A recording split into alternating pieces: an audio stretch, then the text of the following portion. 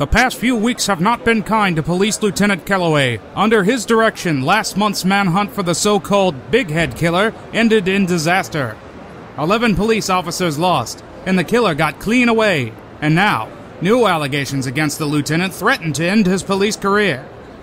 Lieutenant, how do you account for the loss of the heroin and— No comment. Do you think there might be a connection between the Rapez murder? No comment. It's been said that you threatened Mr. Rapez's life only days before. No comment. Do you feel you've been victimized because of your failure in the Big Head case? No comment. Lieutenant, just what exactly is your first name? No comment. Motherfuckers. Couldn't have said it better myself.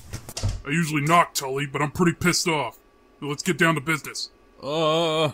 I want you to know this is not a formal investigation. No charges have been filed against you. And I want to know why you aren't talking to the officer in charge of evidence on the date the heroin was lost.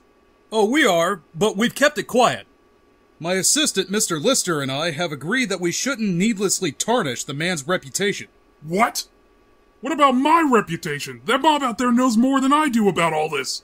Yes, that is strange. I gave strict orders to keep this whole matter hush-hush. I can't imagine how it was leaked. Gee, I wonder. So, all in all, you have to agree, it wasn't so bad. Hell, after Lister, the DA looks like our best friend. Don't let that smooth talker fool you. When you least expect it, he'll ask for your suspension. Hey, Kellaway, in my office, pronto! Pronto, huh? Been practicing your Spanish, Captain? Nice. Real nice. That's the thanks I get for trying to save your ass? How's that? You heard that the witness to Big Head's killing of Rapez is too scared to come into us, right? Right. So what? So he just called again. Says he'll meet with one cop, alone, at midnight, 8 p.m. on Fulton. Says he'll even let us tape a statement. You're in a lot of hot water, so I figured maybe you might want to be the one who meets the guy. This could be the lead we're looking for, and I think you can make this information work for you.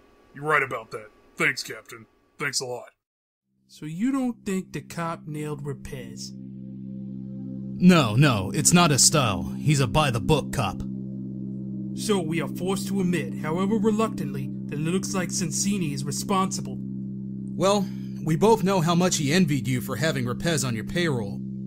I am also hard-pressed to explain the apparent disappearance of Walter. Only Cincini would have enough cash to bribe Walter away from me.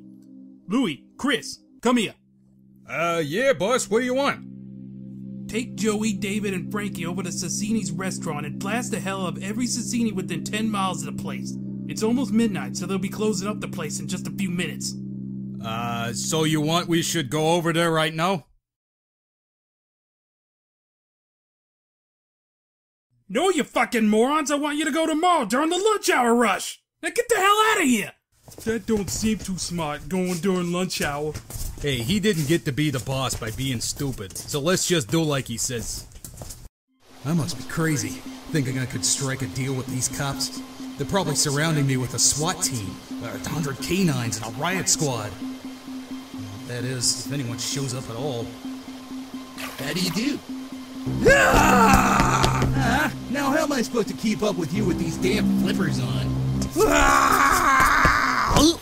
I can see you're in a hurry, pal, so I won't keep you long. You and me, we're gonna be friends, right? And friends, well, they just don't squeal on their buddies, do they?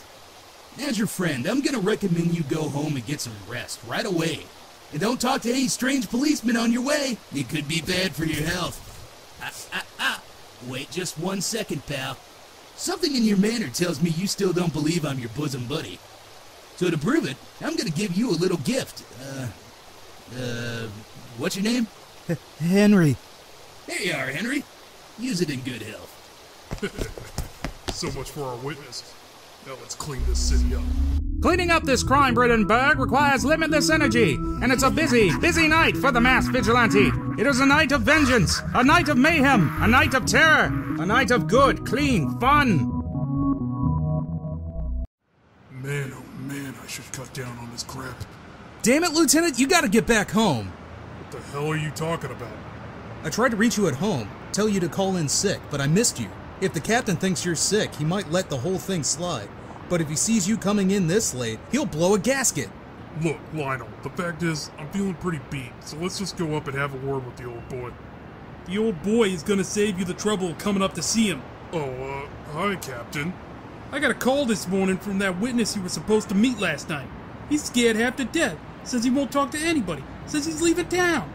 What did you say to him, Calloway? How could you have fouled this up again? Captain, the mook never showed up last night. I was there for hours and he never showed up.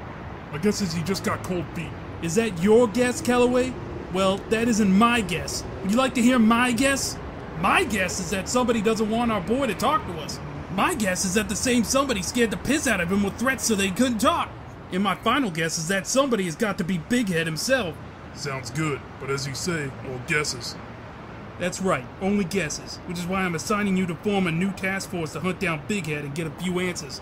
Are you out of your skull? You remember how many men got killed last time we encountered that guy?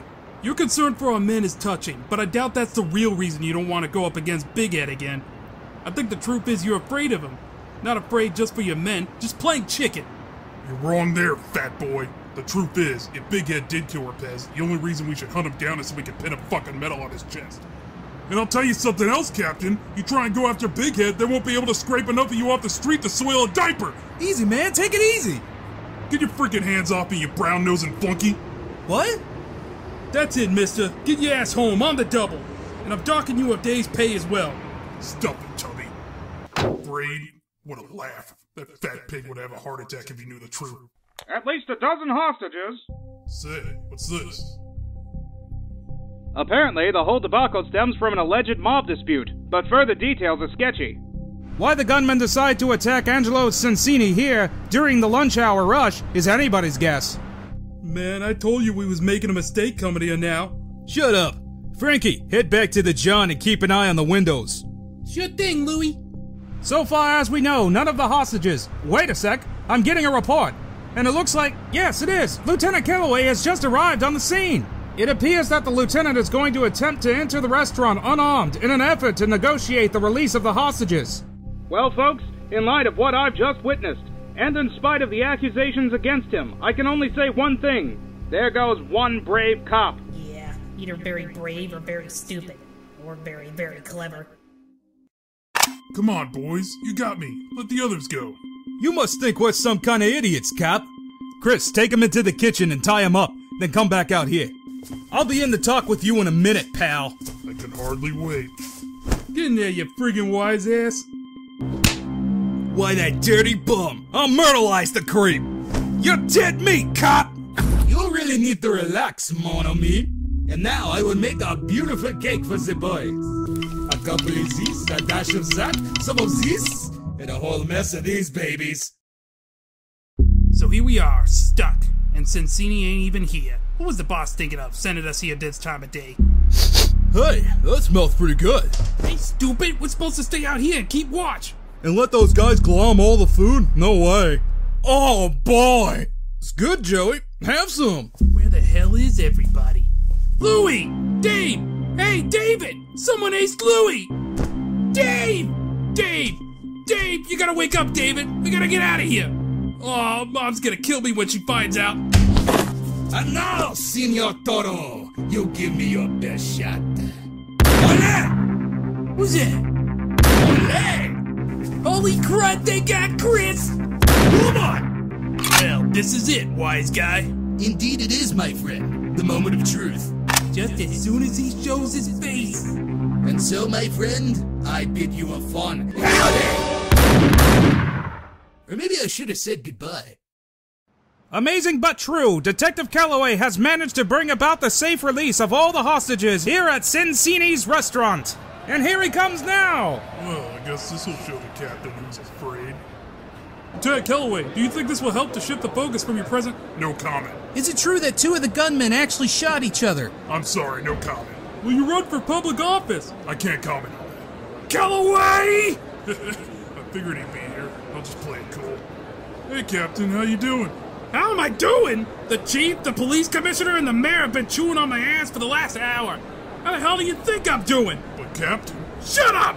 That was quite a little show you put on, Calloway. Too bad for you the mayor isn't a Charles Bronson fan. There's no room for vigilante justice on this police force. But... And I want to hear about what a friggin' hero you are. All I want from you now is your gun, your buzzer, and a letter of resignation. Well, there you have it. In an ironic twist of fate, Lieutenant Calloway's career now seems indeed over. To think he subdued 5 murderous thugs only... 5 brainless jerks is more like it. Well, Bonneville, what do you think of your by-the-book cop now? How can they do this to me? Not even an Israeli commando squad could have done a better job. Nah, so what, right? I mean, what do I care if I have to resign? It's not the end of the world. Hell, who am I kidding? Being a cop means everything to me. Well, at least I have the comfort of knowing things can't get any worse. All right, Kellaway, hand it over. You heard me, Lieutenant. I want my mask.